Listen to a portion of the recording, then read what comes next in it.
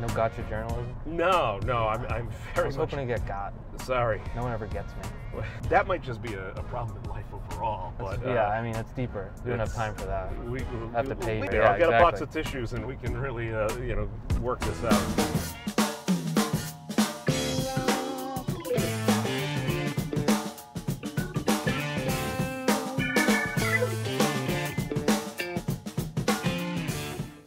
Welcome into Carpool with Ben, folks. In New England, we are very lucky to have some great sports happening in our area. Teams that win championships, thanks to great ownership and everything else that goes into it, hardworking athletes. And it probably, I would assume, is any sports journalist's dream to work in this market. Well, somebody who had a dreams come true, a hometown dream come true, Mr. Michael Hurley of CBS Boston. You're a writer, you're a blogger. Writer, blogger, talker, annoying person, all the things. You do fine, you do great. And how we connected, you were actually periscoping after a game. I shamelessly said, hey, I would love to drive my Camry through the ultimately incredibly smooth streets of Boston. Oh, yeah. Talk to you about your career and what you do. And you graciously obliged. So thank you for hopping in. I'm available. I was joining 2016 by periscoping for the first time. So. It was a good year for Periscope, wasn't it? Yeah, it was, and so I'm just trying to catch up. You know, that's the story of my life, trying to catch up. So you have been at CBS Boston. You're a writer primarily. Yeah. And then you go on different shows. I know you're on the Sports Hub from time to time. You're on different radio shows, probably throughout the country. You do a lot of interviews, giving your takes. Talk to me a little bit how you got into working in this field, where you're from and how you ended up at BZ in Boston. So I'm from Arlington, not too far from Boston. Obviously grew up following all the Boston sports. I went to school down in Rhode Island, actually at Roger Williams. So when I graduated in 2008, it was sort of, the internet as a media industry was sort of lost. It existed obviously, but it wasn't anything like it is today. There were sort of 4 or 5 websites that covered the team, and now there's 4 million. So getting a job wasn't, I don't know, I always thought I'd have to go to like Alabama and cover high school football, and then go to like Memphis and cover maybe college sports, and then slowly build up. But it worked out to be the right time to get into it, where sort of the inexperienced sports guy could get a job. So I got a job at Nesson in January, actually before Super Bowl. Was it the Steelers and Cardinals? I started the day after that Super Bowl in February of 2009. Worked there for 3 years, ended up going to CBS, where I've been now for, I lose track, I'm not good at math. I think 7.5 years? Yeah.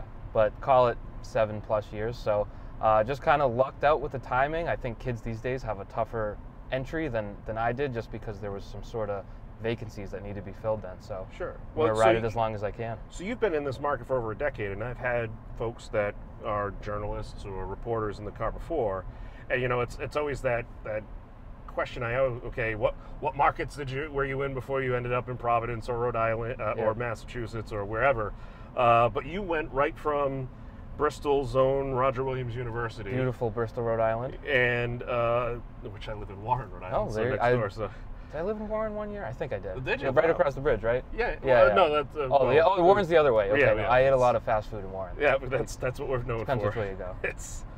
Thank you. So proud of Metacom. They had a $1 Big Mac deal 1 year, and it was like, could you not? Because I'm going to get a Big Mac every day for $1. I'm in college. Glad we could help play a role in that with having that McDonald's for you. I powered through it. Yeah, well, you did a great job. So, I did.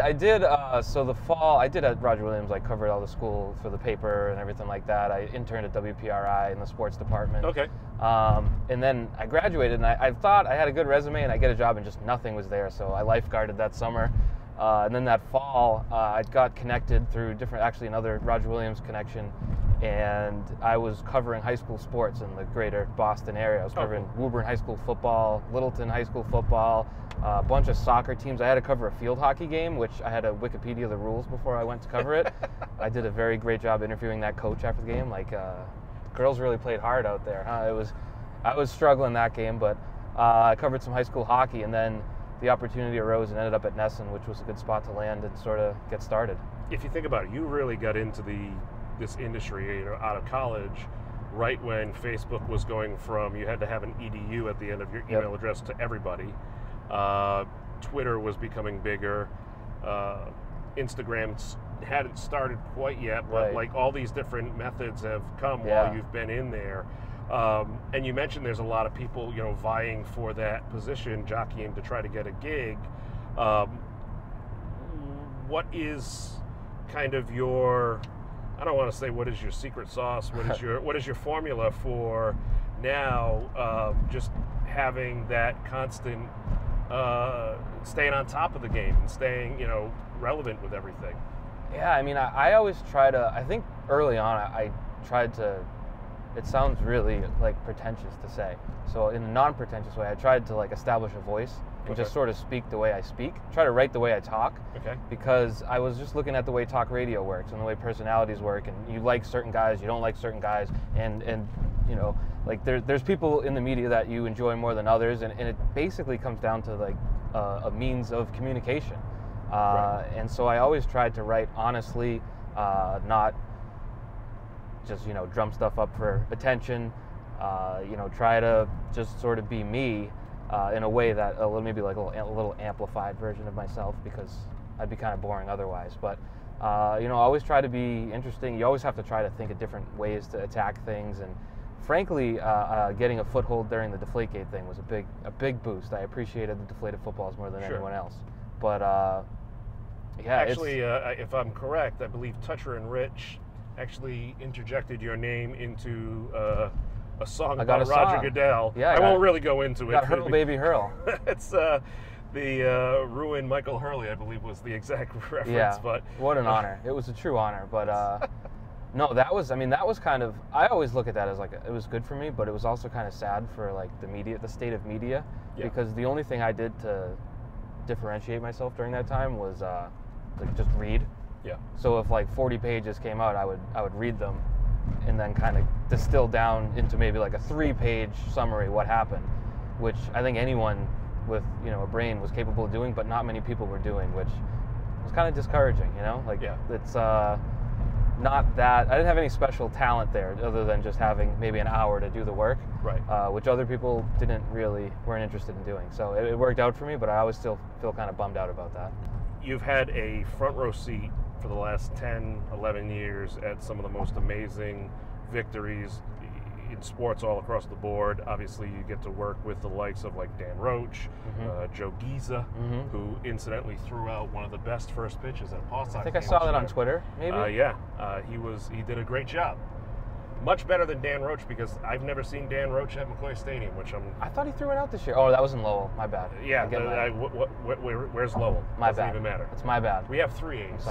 I'm sorry. I'm just saying. Triple A. Okay, it's my bad. Maybe he wants to make it happen. I don't know, but we'll leave that aside. I'll let him know. We'll gently if he could pull himself away from Disney for a weekend. He's got some days.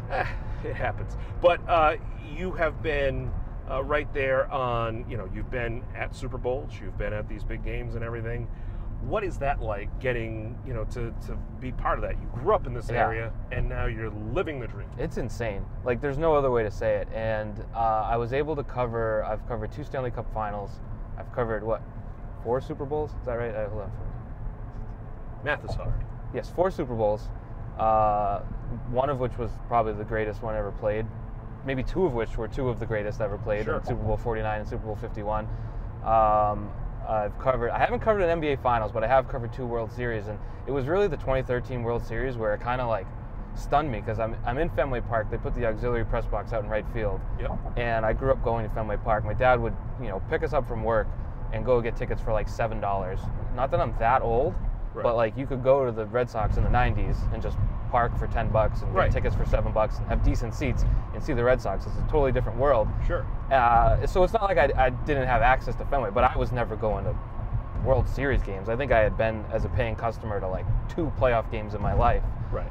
So to be there at Fenway when they actually won the World Series there for the first time in whatever, the 100 years or whatever it was kind of like a really holy crap moment. And then, like I'm on the field afterwards and in the clubhouse and everyone's dousing each other in champagne and beer, and it's just sort of like, what am I doing here? So being there for that, having a front row to that, like you said, has just been absurd. And I've seen the Stanley Cup won in Boston twice, which I wasn't rooting for the Blackhawks in 13, but I said if they're going to win it, they might as well win it tonight while I'm here. Sure. So they obliged. And then this year, obviously, was a massive disappointment to be at Game 7 of the Stanley Cup Final. But still, I got to go to a Game 7 of the Stanley Cup Final. So just the luckiest time and position I think you could ever possibly ask for as a sports fan.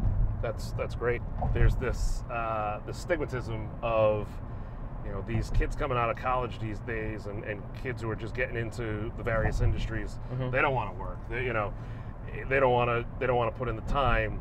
But that's complete opposite. Whether that's true or not, regardless, what don't people see about your gig? They see all the fun stuff, but what don't they see? The hard work behind the scenes. What is that like? That's a good question. And with the young kids, I'd say, like, I get a lot of kids reaching out, like, for advice, whether through connections or just random strangers. And it runs the gamut. I think just like ever. Like, there's some kids that just sort of throw a resume at you and say, like, can I get a job now? And there's other kids that have done, they have the initiative to do 12 different things while they're at college, and they're like sophomores in college, and they're like already worried about jobs. It's like, you are miles ahead of that I was at that age. So I think in terms of people coming in, I always say just do everything. Like, to me, when I was in college, I did the radio, I did the newspaper, I interned at WPRI in Providence. I wrote as much as I could. I expanded my comfort zones as much as I could. Some great advice from my professor. I'll give a shout out to Ted Delaney at Roger Williams. He said, don't just write about the Red Sox and the Patriots, because like everyone has thoughts about the Red Sox and the Patriots. Go cover the women's soccer team. Go cover the softball games. Go cover whatever sports are around here, and interview the athletes and interview the coaches, and keep your own stats and do all these things. And that was immense. And I mentioned the high school sports reporting earlier. That was probably the most important part of my entire development, because you go to a game, Woburn versus Reading on a Friday night, you got to keep all your stats. You gotta think about, you got to prep your interviews while you're keeping those stats. You got to sort of conceptualize what's happening in the game. Like, it was all there so that when I cover a Patriots game and all the stats are there for you, and you're dealing with people a little bit better, it was so much easier having done basically like the 1950s version of it first, which I don't know that applies necessarily in 2019 as it did in 2008, but it might. What I'm hearing you saying is something that, I'm a musician. I've been exposed to this kind of mindset, is just, work on your craft no matter what it is. Play something new, play something different. Don't always go for the most popular pieces, but, build up your chops by playing the obscure stuff, and become versatile. That's such a huge thing, and especially with local, because you've been very lucky. You've worked hard to get there. Luck plays a little bit of a role in it, but big role. You can establish your own name. You can establish your own brand by covering local and just kind of building your own audience. Right. I mean, I don't think I was getting many readers back when I was covering Wilmington soccer. But the parents were reading it, and it had to be good, it had to be right, or else I wouldn't be doing it. Granted, I was only getting $40 a story, so it wasn't really paying the bills, but absolutely. And I think it's like you mentioned, sort of like not just doing what you want, and not just doing what you like, and not just doing what you're good at. It's about trying to expand and push the boundaries, and always recognizing your faults. I mean, I'm a pretty harsh self-critic. I think that helps too. If I ever read anything that I wrote in the past, there's a 97% chance that I hate it. And when it comes to like doing TV or doing radio, I always try to watch back or listen back and just point out some things that aren't right, because no one else is going to do it for me. So I still think I'm terrible at everything, but that's sort of just the way I'm always going to think. It's something I've talked about for many years. Is you got to watch the tape. Oh yeah. I mean, it's not easy sometimes. You see these athletes, especially the Patriots. Obviously, we're in the heart of the season right now. As they're getting on the plane to come back, or at that night they're being handed an iPad or whatever with the plays, because if you don't self-review, then what good was what you just did? I mean, if you're not going to critique what you just did, so that's... It's funny, because I was thinking about that. It was earlier this year. I think they beat the Jets in Week 3, like 34-14, or the Jets scored a pick six on Stidham, and the muffed punt by Olszewski, and the Patriots put up 33 points, I think, but they had that long lull from like the end of the first to the end of the third where they didn't score and the offense was choppy. And I remember being at Brady's press conference, and like half the questions were like, what went wrong there? Like, why wasn't the offense going as smoothly? And what did you run into when you punted 4 straight possessions? And it's just so unique, I think, here. Because anywhere else, I think when a team wins 33-14, it's just sort of like, how great was that? How fun was that? Pop the champagne. Yeah, exactly. Let's not, let's just and have fun. And a player with Brady's accomplishments would probably bristle at questions like that. Like, I mean, I don't know if you ever watched Peyton Manning's press conferences, but if he was asked questions like that, he'd get a little, perturbed by it. So Sure. it's sort of, I think that has somewhat permeated the coverage of the team and maybe deeper than that, because we're sort of used to perfection, at least covering that team, that it's just sort of a very unique thing that, if that team is never satisfied, then I think that's sort of a lesson to be learned. I saw one interview one time with, it was like one of those, I don't want to call them fluff pieces, but they do these stories that kind of talk about what athletes have done in the off season and how they improve. And one was Brady, and he was working with some coach. I don't remember the gentleman's name. Probably Tom House, the throwing coach. I think that was it. He said people don't come to me to get, 20% better or 30% better. Right. People come to me to get 1% Right. better, because Right. they're already at such a high level, which is incredible. You take that mentality and you apply it to your work over there at BZ and your writing and everything else. That's what's going to keep you solidified in the game and locked in and staying on top of it. Right. I'm not quite 99%, but maybe one day. Well, yeah, I mean, it's certainly doing this interview here as I've driven you into God knows where we are. I think this is the last I'll ever be seen, so Well, at least it's on video.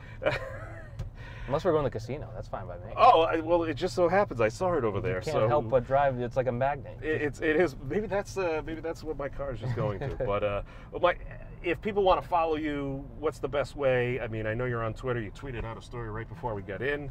What's the best way for people to connect with you and to follow you? Twitter's a good way. I mean, do so at your own caution, because I'm really annoying, I think, on the internet. I think I tweet a little too much,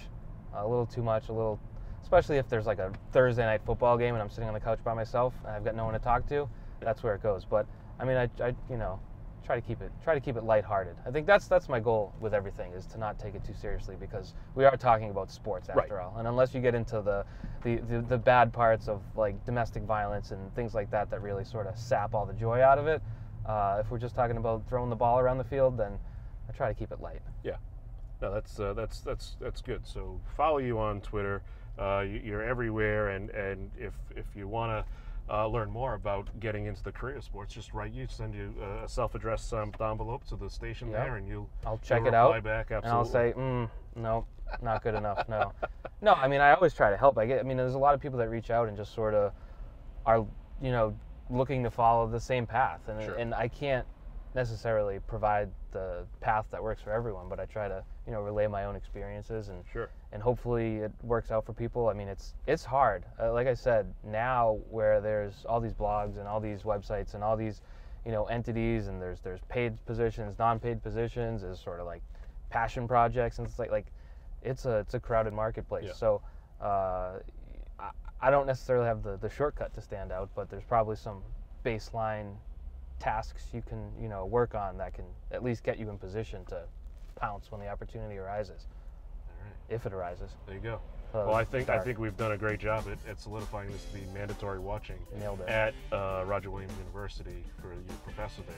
Should be. It's this episode of Carpool. I think so. I think it'll change the future.